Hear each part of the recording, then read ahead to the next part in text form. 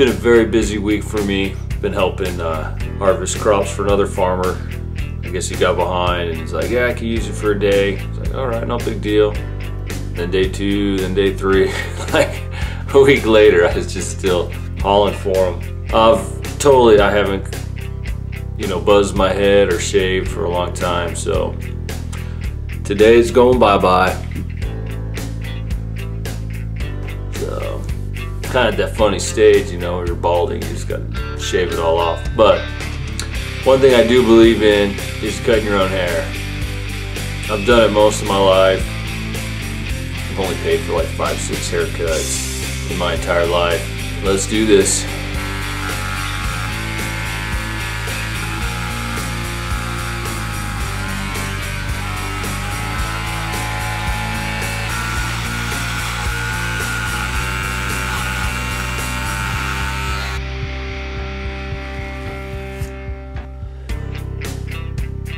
Super simple, saves me $5-10 a haircut over practically a lifetime, so I'm cool with that.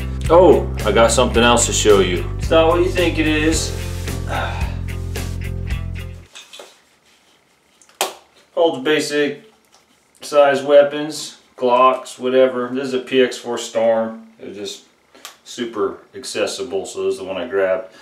But you can wear it like this. If you want to be like this, you can, so however you want to carry it. It's got some micro grip here, so you can, one size fits all. I'm like a size 35, 36 inch waist, getting chunky in my old age. This is made by Allan Yang, another free product that I got, and it's kind of cool. I like adding things to my supplies, concealment. Now this is a full size, so maybe what I should do is throw a shirt on and see how it fits. Just want to film in. So anyway, I mean you can see it. I mean this is full size, so you can see a little silhouetting there. But depending what clothing you wear, this is loose and baggy. But if you're a woman and you have a chest, that'll also help conceal that. So it's made for men or women. It's just another alternative that's out there. So I mean, kind of hides it.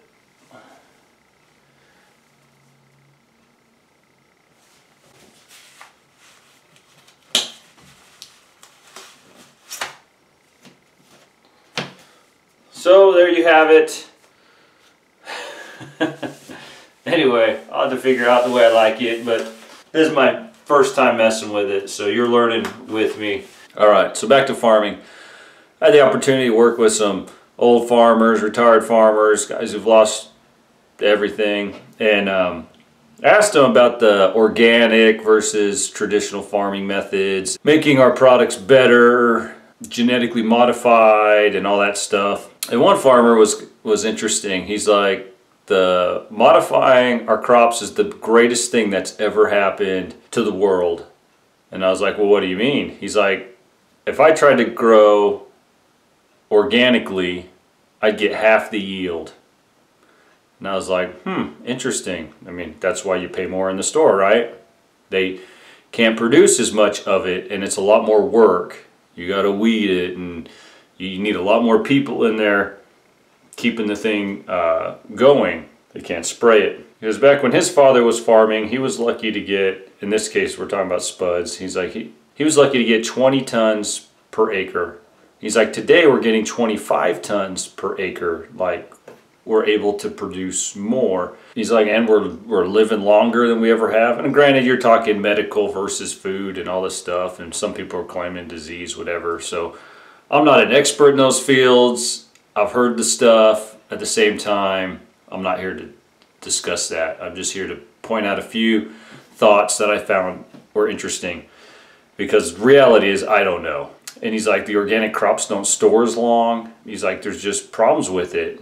There's a lot of people that are all, he talked about heirloom seeds, getting back to an original seed trait. He's like, they just don't produce as much. Just like animals. You want a purebred, you want this and that, and they take the best traits and they breed it and they breed it. And we have standards, you know. If you're out there and you have a bull on the field and you have your cows, you want your bull to be one of the best, to spread that genetic trait. And that's what they've done with farming. But it's just interesting to hear the farmer side of it. And he's like, we're able to feed the world because we've modified crops.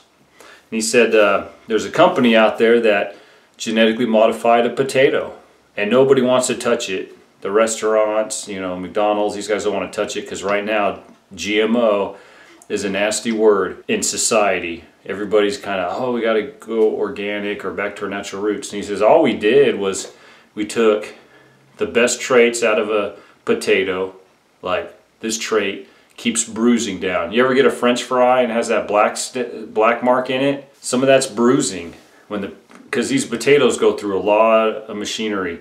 And you could be like, oh, I can garden better, but you can't mass produce it like the farmers do. Acres and acres, you're going to need equipment to do it. It's just very interesting to think about that, where our food comes from and how we've strained it and strained it to get the best crop. So they took genetic traits out of a potato and be like, oh, this one bruises less, this is a good size, it lasts a long time, so they take the best traits and they made a potato.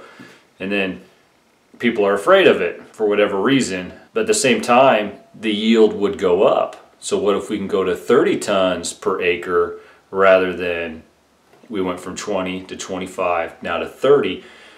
Now the farmer could produce more per acre, and then the farmers will make more because if it bruises less, they're graded on that. Right as it comes out of the truck, we're taking samples and they get cut open, they look, and people a day or two later are looking at it and being like, oh yeah, this was bruised, so we're not going to pay you 7 cents a pound, we're going to pay you 6 or 5. And then your instant potatoes, I think a lot of those are your reject potatoes.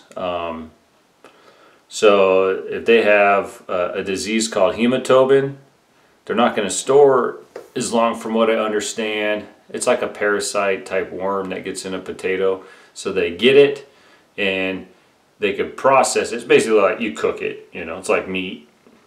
If there's bugs in the meat, when you cook it, it kills it all. So they process it and turn it into dehydrated potatoes, instant potatoes, right? And they can salvage a farmer's product that was bad. Granted, they pay less. They might pay half. Now you're getting 3 cents a pound. So you just break even pulling the stuff out of the ground just to get it out of there. A lot of farmers that grow organically, it's a lot of work. It's like twice the manpower, half the yield. Like if they do potatoes organic, like half the stuff's rotten, because the bugs got to it, or there's problems with that. And there may be alternative answers for that as time goes on. And guys that do it successfully, they can make some money, but a lot of the guys are like, I can't go organic, I won't make any money, or it'll be years and years before I'll make a profit, so I'm just going to go the traditional route. So it's not an easy process to do that, or to tell a farmer, hey, you'll make half the yield, but we'll pay you a little more for it. He's like, it's kind of counterproductive, to lose half your product to make a few cents more a pound. So granted, there is a market there, and that's why you could buy grapes for $3 or you can buy organic grapes for $9. It's like there's a reason for it. What is right, I do not know. I'm not anal either way. I'm like, oh, it's organic. Half of that stuff is hype. They can call it organic all day long, but if it's grown on traditional farmland, it's been chemicaled with something over the years. And so I wonder if organic is truly organic. At some point it's been sprayed, it's been fertilized. Maybe the greenhouse guys can get around some of that, but it's interesting. Can you truly have organic? So